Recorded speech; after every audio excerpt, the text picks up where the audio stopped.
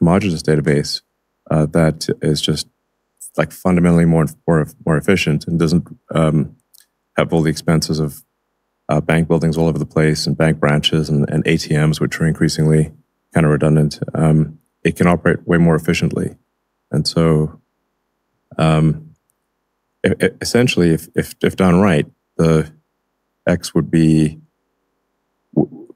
serve people's financial needs to such a degree that over time it would become, I don't know, maybe half of the global financial system.